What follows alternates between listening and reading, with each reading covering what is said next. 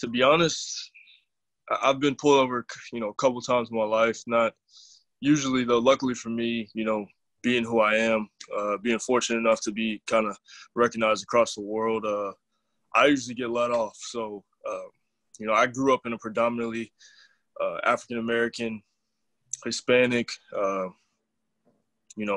area. So my brother experienced that. He's 7, 8 years older than me, but I never really had to deal with a lot of police brutality or racism of that matter. But I have had my few moments, but I couldn't really I don't want to really go into detail right now. But what was your first question? Do you think we'll see a meaningful change stemming from these protests regarding racial injustice and hopeful, radical police reform? Well, I hope so, first of all. Second of all, I honestly do. At least, my generation, we're so diverse, in so many ways. I know, just 40 years ago, I've seen a lot of videos on Twitter, 40 years ago, my generation's parents grew up in segregated times. And, now it's all coming together. I feel like it's tough, but I do feel like we'll see change just because, like I said, my generation, we're so diverse. We don't really know what racism is, but I feel like there's not a lot of it in my generation. I know the generations above me and my parents' generation, there's a lot of racism, whether we want to believe it or not. There is. And, there's a lot of hate in this world, but at the same time, man, I think that what's happening, what we're seeing right now, is huge just because I feel like, there's all the rioting. I obviously I don't condone the rioting and stuff like that. But the peaceful protests, I think they're amazing. I think what everything's going on is amazing. And I think that's just the start of it. Obviously, you're seeing a lot of big-time people, a lot of owners, CEOs of companies, stuff like that, speaking up on it. And I agree. It's not enough to just, not be racist. We got to be anti-racist. You got to hold everybody accountable because at the end of the day, that's really what it comes down to is everyone holding each other accountable. And I could keep going on and on, but I feel like we will have change. Whether it takes years, I feel like we're getting there, at least, making a step towards it. Hey, Kyler. In terms of football, obviously COVID has changed the landscape of this entire offseason and probably going forward. What have you been able to do this offseason? I know there's been a lot of talk about when and if you're going to be able to get with some of your receivers. Do you feel like this lost offseason is really going to cost you in terms of whatever advances you could make in year two? For me, no, it hasn't changed. I mean, I tell people all the time I was built for, the quarantine life just because I don't really go outside anyways other than, working out and throwing football. But, no, I don't see it hindering any, progression or success that comes our way. I'll see all the guys pretty soon here. But as far as me, I've been grinding every day. Nothing's really changed for me except for, trying to stay safe and, keep my people safe. So. Hey, Kyler. I was wondering if improving the passing game has been an emphasis in talks with Cliff, and knowing that you've got DeAndre now with Fitz and Christian, what is that going to do for you having three pretty accomplished receivers? Yeah. I think that's honestly, one of the main, focal points of the next step is, improving our drop back game, which obviously, was kind of some mediocre in a way last season. But I think a lot of that comes with, obviously reps, time put in with the guys. Getting D-Hop is obviously a tremendous, help for us. And, I can't wait to play with him. But yeah, especially, me. I think we made that stride towards the end of the season, not taking sacks, throwing the ball away. I think a lot of that has to do with helping us, in the drop back game. And, once we, I feel like once we take that next step, it will be even more dangerous. Next three questions will be Josh Weinfuss, Mark McClune, and Catherine Fitzgerald. Hey, Kyler, it's Josh. This offseason, how much have you been working out? It looks like from some of your pictures, look like you put on some weight. What kind of things have you done in the gym? What have you been focusing on? What's that whole routine been like? Obviously not trying to tear my body up, but, 4 times a week, as far as, lifting, mixing and running in there. Not trying to, wear my arm down. So we've kind of pulled back as far as throwing goes, but no, I mean, it's been great. Me and my dad working out with, any receivers. We got a lot of receivers in Texas. Obviously, a lot of great athletes come from Texas, so I don't really have an issue getting people to come catch. But, no, we're just sticking to the routine that I've always really done. And, I'm looking forward to getting with the guys here pretty soon. Hey, Kyler, thanks for the time today. Hey, curious with the events surrounding George Floyd's death, talks have changed, discussions, virtual discussions with your teammates over Zoom and meetings. Has it changed, or the way you look at your platform? Has it changed the way you want to present things or want to present things on your platform, in your second year here? Definitely. I mean, I feel like now more than ever, people can just say what they want to say. It's not like before what we saw, with his death. I feel like we had to beat around the bush and kind of just straddle the line and say the politically correct thing. And now I feel like holding everybody accountable and say what's on your chest, say what's on your mind. I think that's the best thing for the world, to be honest, because now people realize, the effect that, everything that's been going on in the Black community is, it's been going on for hundreds of years and everybody knows it, but it's always been just kind of a deal we just, look past and just, act like it wasn't there. There's always been this elephant in the room, but, at the end of the day now, I feel like, there is change coming. I feel like, me especially, I stand for what's right. I always have, regardless of my skin color. If it's right, it's right. If it's wrong, it's wrong. It's not hard to see. And what's been happening is definitely wrong. So there's no question of what I'll be doing. I'm not, as far as like kneeling and stuff like that, I'm with what's right, and I always will be. So. Hey, Kyler, thanks for joining us. We talked to Cliff last week about just what the conversations have been like within the team about George Floyd, and you've known Cliff for so long. Have you learned anything new about him and the way he's been handling these conversations, and how involved was he with the conversations in the quarterback room?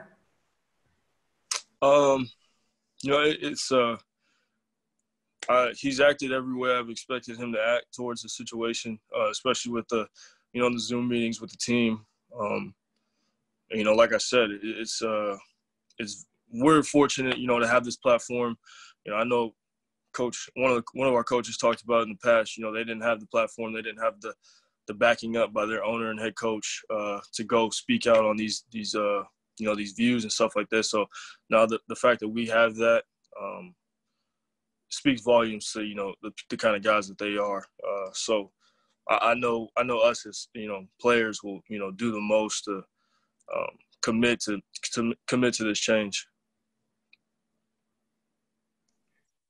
Next three will be Richard Sines, Kent Summers, Mike Jurecki. Hey, Kyler. First, just an observation. The shoe game behind you, man, is strong. Looking pretty good back there. Appreciate You're welcome. I just want to ask, how excited are you to see how much progress you've made? Because the biggest jump you see is from year 1 to year 2. Now that you know what to expect after your rookie season, how excited are you to come back and show how much you've grown as a player? I live, breathe, and eat football. So, me personally, I can't wait, just to get out there with the guys. win games, and ultimately, the goal is to win a Super Bowl and bring a Super Bowl back to Arizona. So that's what I plan to do, and I know the guys plan to do that as well. So it's amazing to just watching film and seeing things that I didn't see then, or that I knew but I just didn't see it, just because obviously getting acclimated to the NFL, the league, everybody's better. But even in meetings, seeing stuff, and it'll be like, before coach even says anything, I already know, I should have did this, or I see that now. It just, the more you play, the more things click, and I think that's, that's starting to happen. So. Kyler, appreciate you doing this. As a leader going into your second year, what do you think will be different for you? Will you take on an additional role? Maybe be willing to be more vocal, or now that you've sort of found your place in the league? Yeah, I mean, just being around the guys, for as long as, obviously, for this past year, me knowing them now, them knowing me, I think we got a lot of, similar faces, not too many guys, gone. So I think all of that helps. And, us just being familiar with each other, and, me being the guy now, I think it's, sky's the limit. And, like I said, I can't wait to get back. I know they're excited. So, yeah, we'll see. Kyler, Mike Jarecki, back in April, you donated $25,000 towards providing kids meals who were affected by COVID-19. What did that mean to you? It was a huge deal. Me personally, going to school, I always had a packed lunch. And, me being a spoiled kid that I was upset when I didn't have my packed lunch, or I forgot my lunch, and I had to eat school lunch. And, I had tons of my friends, they grew up on school lunch and not having, a packed lunch every day. So understanding, obviously COVID, taking away kids, going to school, and some kids go to school just to eat. So for me, understanding the value of that, it was huge for me to just, obviously do what I could. And honestly, like I said, it hit home with me just because I had a lot of my friends didn't grow up as fortunate as me. So I felt like it was my duty to, kind of give back to that. Next three will be Sierra Santos, Jess Root, David Brandt. Hi there. You touched on not a whole lot of guys being gone. How do you think that's helped? Because we keep on hearing about how great the chemistry is, even though you guys haven't met in person. How much do you think that factors into it? I know in football especially, camaraderie, the tight-knit groups that I played with, regardless if it was high school, middle school, college, the best teams I've been on have been tight. As far as relationships, doing stuff on and off the field. I know it's the NFL. I know it's a little different. Guys have families to go home to and stuff like that. You can't hang around in the locker room all day. But I feel like we got a pretty tight group. Guys trust each other. Guys know each other. Very familiar with each other. We got a year in with these coaches. So I feel like really the sky's the limit. And we kind of were hitting on all cylinders towards the end of the year. Had a lot of close games throughout the season, but I think we kind of found ourselves. So with the addition of a couple guys, obviously, some good players to join us, I think, like I said, the sky's the limit. And really, if we would have capitalized on a couple of plays here and there during the past season, I think our record would have, been a little different. So I'm excited to see, what we do this season. Hey, Kyler, this is Jess Root from CardsWire.com. You touched on it a little bit, but if you look back over last year, your rookie year, where do you feel you made the biggest strides, the biggest improvement? And looking ahead to this coming year, how much, you said the sky's the limit, how good do you expect to be personally, and how much better do you expect the passing game to be? Where do I think I took the biggest jump last year? I think just seeing the defense, seeing the field, recognizing what they were trying to do to me, us. Beginning of the year, kind of just winging it. not really understanding, what they were doing. Things were moving a lot faster than they had before. So, towards the end of the season, I could dissect, diagnose things before they happen. And, that's where you want to be as a player. The game slowed down for me. And then to answer your second part, how good do I think like I said, I don't like to speak on what I'm going to do beforehand. I just like to go out and play my game and let my play speak for itself. So I've always done that, and that's what I'm going to do. Hey, Kyler, David from the AP. You talked about how this generation, especially your generation, is real diverse and all kinds of different people. I was just kind of curious, does, having the Korean heritage in your family and everything, does that, having all that, so close to you, your mom, that side of the family, does that give you a unique perspective on this? Maybe kind of give you maybe a perspective that some don't have? Probably. I was like, my friends made fun of me for being Korean. So, I didn't really get picked on a lot as a kid, but, the times that I did, I think every kid has got picked on. Every kid deals with it at some point. But at the same time, like I said, the diversity of my generation, social media, everything, you can put somebody, you see it every day, somebody does something bad and Twitter just finds them, I don't know how, but it just happens. So I think as we get older, are you there? Yeah. I think as we get older, at least my generation, I think it'll kind of wipe, we have the platform and the chance to fix, racism and the hate in this country. Obviously, in the world, really, there's always going to be hate, but I'm confident in, my generation to kind of, fix this. Next three, Tressa Tedrick, Bob McManaman, Kyle Odegaard. Hey, Kyler, Tressa Tedrick, 3TV, CBS 5 Arizona's family. Thank you for your time. Two-part question. One, I wanted to ask, what has your thoughts been on the Cardinals organization with the current climate and support you've seen from other players and kind of their activism and speaking out? I think of Larry Fitzgerald and his article with the New York Times. And then two, what is the history with your shoe game and the elaborate wall you've got behind you? Wait, the Cardinals climate, you talking about the weather out there? No, more of the how the discussions have been and the support you've seen from the team. It's very serious. This isn't, this is nothing to take lightly. I feel like, the world is really trying to make a change right now. And I feel like like I said, there's no more straddling the line. There's no more buts. There's, if it's right, it's right. It's wrong, it's wrong. I feel like everybody's calling people out, which is necessary. Even in the work realm, even in any sports, all great teams that I've been a part of, everybody, if we're holding each other accountable. If somebody's doing something wrong, you call them out, you let them know. There's no hard feelings. It's all love. At the end of the day, we're trying to reach one goal.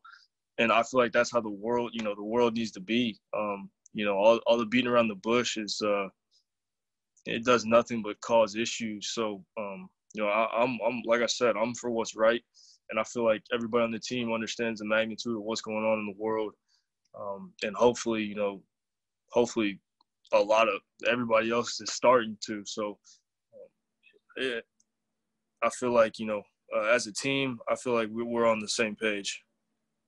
And the shoe game, to be honest, this isn't really even 1/4 of it.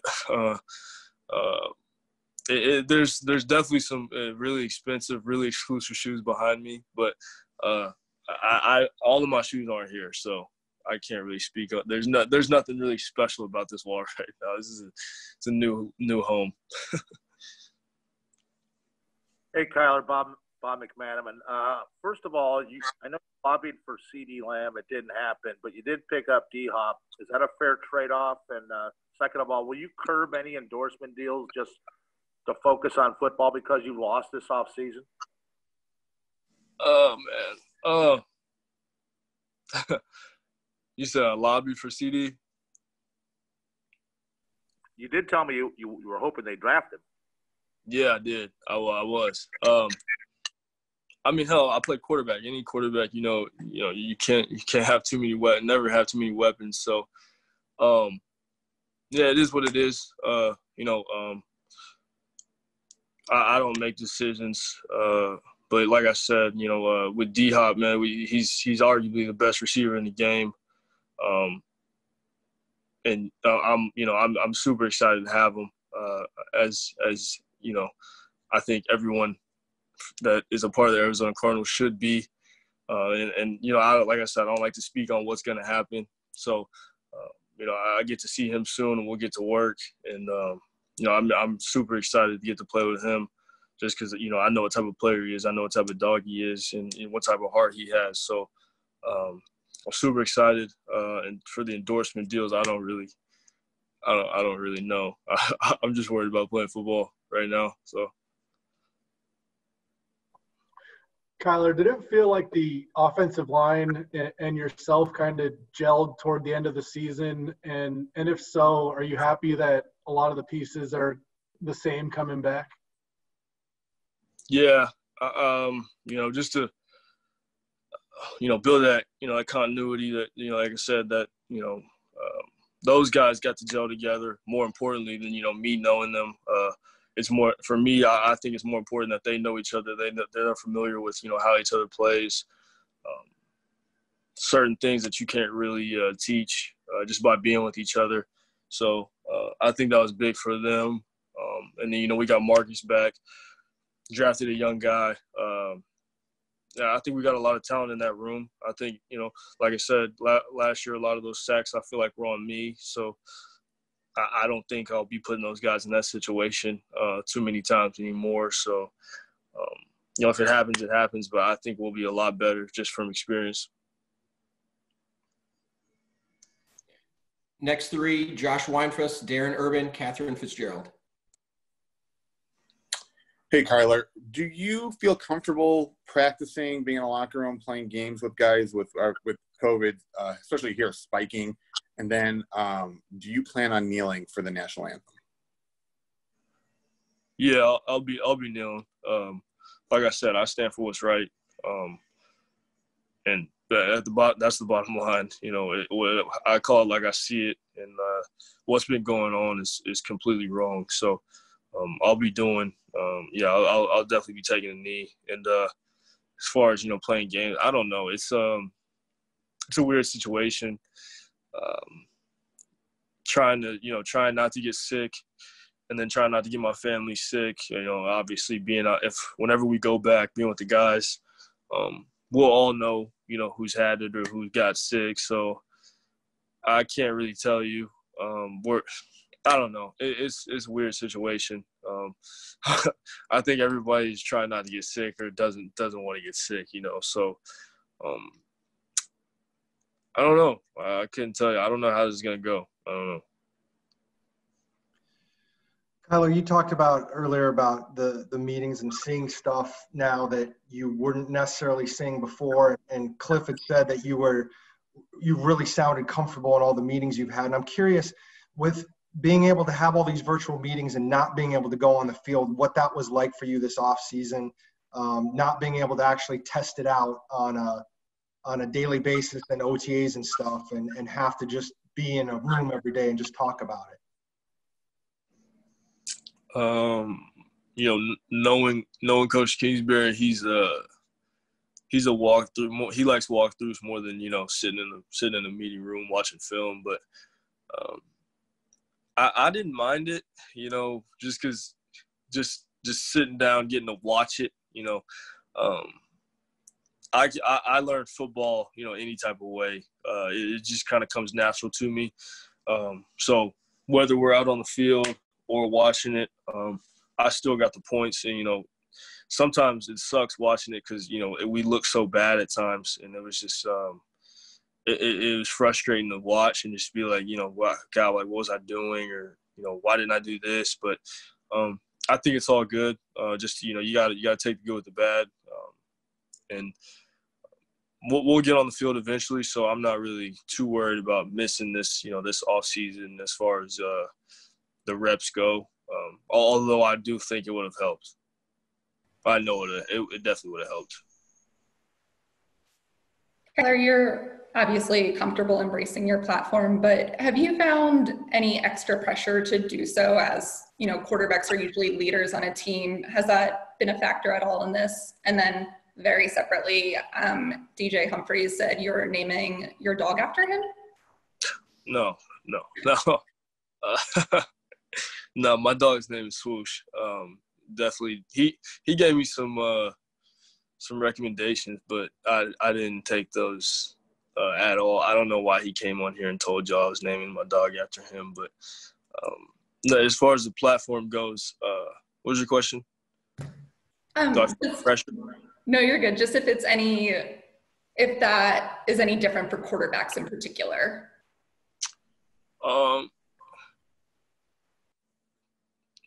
I'll say no. I don't feel any pressure. Like I said, you know, I don't really care what anybody thinks about me. Never have. But I know a lot of people that do. And for me, being a black man in America, I mean, I can, you know, if it's wrong, I'm going to say it's wrong. And, you know, I feel like personally, you know, it's on everybody to hold each other accountable, but more so for me, you know, if you're white and you got white friends that, you know, feel this certain type of way or don't understand what's going on, it's on you to educate them, as well as, you know, Black, Hispanic, any other ethnicity. If you have any racist friends, it's on you to, you know, stop that immediately and let them know, you know, why that's not right, or, you know, what's wrong with, you know, the way they think, or, you know, just opening their eyes and, you know, allowing them to understand what's wrong with their thought process. Because to be honest, I mean, we're all human, and I feel like we should all, you know, be treated equally. I don't get, you know, I don't get the debate on, you know, why everyone should be treated equally because their skin color. It doesn't make sense to me, but, you know, it is what it is right now. We're trying to fix that. So. Okay, we'll wrap it up with the last three: Mark McClune, Jody Jackson, Howard Balzer. Let's see. Can you hear me? Okay. Hey, we saw the video of you vacuuming, it looked like, at your workout facility in North Texas a couple weeks back. How is that, like a daily chore, or was that like a one-time deal? No. There was it's a little warehouse, so there was kind of some bugs on the ground, and I was like, yo, we gotta clean this up. Like, this isn't I'm not getting on this ground right now. So that was kind of where that stemmed from. But yeah, no, I was just trying to keep it clean, especially with the, you know, with the virus and stuff like that, you know, just being aware of everything. Hi, Kyler, Jody Jackson. Just wanted to ask you a little more about working out. You said you were working out with your dad, and I'm just curious, all this time at home, has it been kind of, in what ways, maybe a good bonding experience with your family? And also, besides video games, which I know you like, have you had any other interests pop up in this time? Besides video, I mean, yeah, really just, you know, playing board games,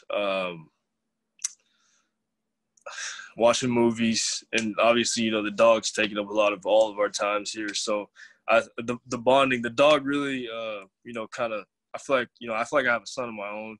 He's keeping me up late nights, early mornings, and he's a lot to deal with, and I think my parents are feeling that too. But yeah, I think it has been a great bonding experience, just because, you know, no one's leaving the house. Gotta find stuff to do together. So it's been fun. It's been good. And like I said, I mean, I think I was built for this life, just because I've been, you know, I don't really leave the house much anyways. Hi, Kyler. There's a lot of buzz about the team around the league, and Patrick Peterson's talked about how good he thinks his team can do. How important is it, and how do you temper expectations and know how hard it is to improve as a team in this league?